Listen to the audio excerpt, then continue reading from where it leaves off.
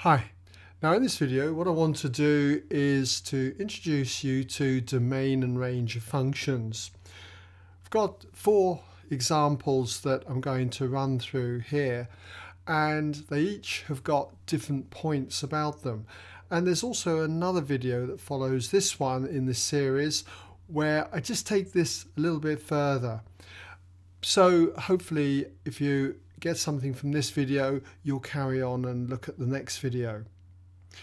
Okay, so when it comes to working out domain range of functions, what you've got to be familiar with is the graph of the function. I don't believe that you can really do this without any knowledge of the graphs. So let's look at this first one here. We've got f of x equaling 2x minus 1, where x is defined between minus 1 and 1 inclusive. So if we were to draw this graph, set up our axes, okay, let's say we have y is equal to f of x, then you should recognize this graph as being that of a straight line. It has the form mx plus c. In other words, a gradient of 2 and a y-intercept of -1. Now when it comes to sketching this line, what I'm going to do though is take the 2 endpoints, because that's quite important, as you'll see. If I work out f of -1 first of all, okay, so we've got f of -1, then we're going to have 2 times -1, which is -2, minus another one, that's going to be -3. And if we take this endpoint when x is 1, then f of 1 will be 2 times 1, which is 2, minus another 1, that's just going to give me 1.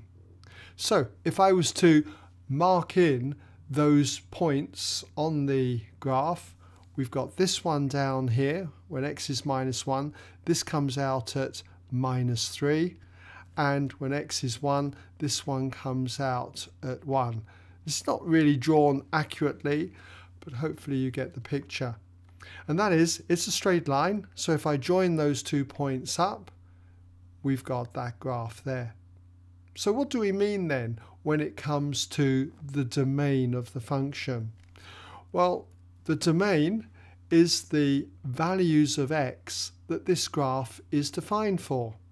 And we can see that those values of x go between -1 to 1 inclusive. So in this example, the domain then, let's just put that in, the domain is that set of values of x.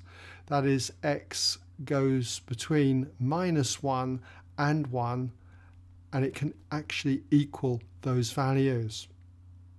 Now when it comes to the range, what do we mean by the range of the function? Well, the range is the span of y values for all the values of x that we have in the domain. So you can see that our y values, or f of x values in this case, go from -3 all the way up to 1. Put any x value in between -1 and 1 here, and you'll always get an output of any y value or f of x value greater than or equal to -3, but less than or equal to 1. So that's our range. So if we put that in, we've got -3 as that lower value. F of x can be greater than or equal to that value, but less than or equal to 1. Okay, that upper value here. So that's that one. Now, what happens if we take the same function f of x to equaling 2x minus 1 again? Only this time we don't restrict the domain. We just think of what this graph would look like if we had an unrestricted domain.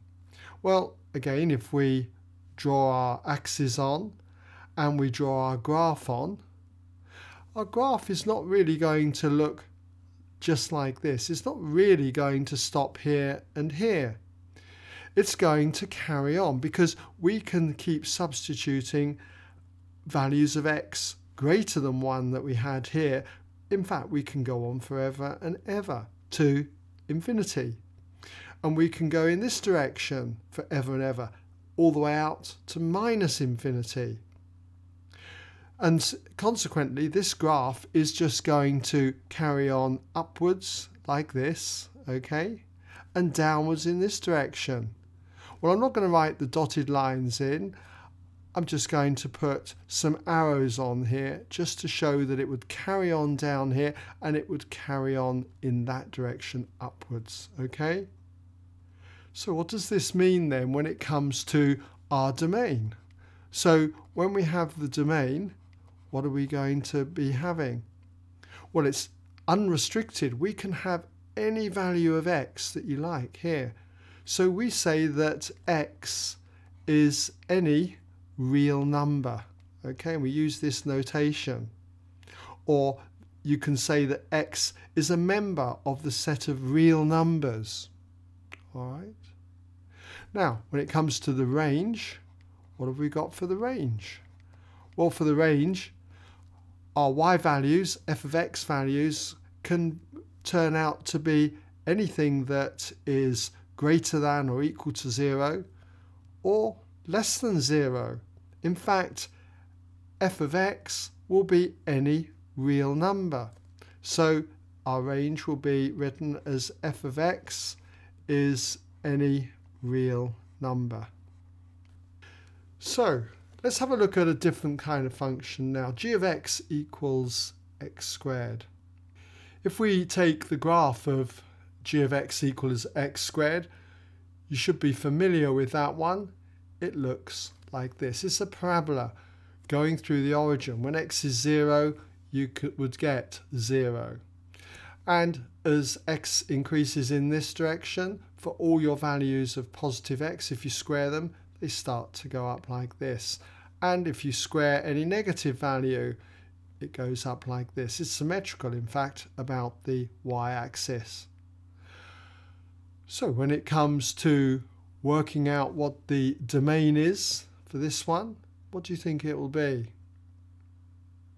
Well, this graph is going to carry on out in this direction. It's defined for all values of x. You can substitute all positive values of x into here and square them. And the same applies to all negative values and x equals 0. So in other words, this is defined for x values that are all real numbers. And what do you think it is for the range? Well, this graph is going to carry on up like this forever and ever. And on this side, it's going to carry on up like that forever and ever. I'll put some arrows on here just to signify that that's what's going to be happening. So our range then is going to be from this lowest point here, and it's going to carry on upwards. So our function is g of x this time, not f of x, so it's g of x, and we're going to have all values that are greater than or equal to 0. We'll never have any negative values down here, okay? Right, now in this example, this is a very important example. What I've done is I'm going to take the same graph, but I'm going to restrict the domain. So if we were to copy that graph, it's going to look something like this when we restrict the domain. If I was to work out what this y value is, y being g of x, then I would need to do g of -1. And if you do g of -1, you square -1, you're going to get 1. So therefore, this point here is going to be at 1. And likewise, if I do g of 3 to work out what the corresponding y value for that would be, g of 3 would be 3 squared, which is 9. And so I'll put the 9 in here.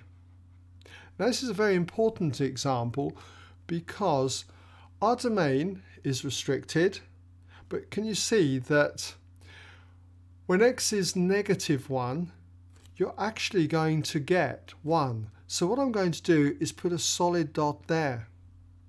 But when x is 3, you're going to get 9.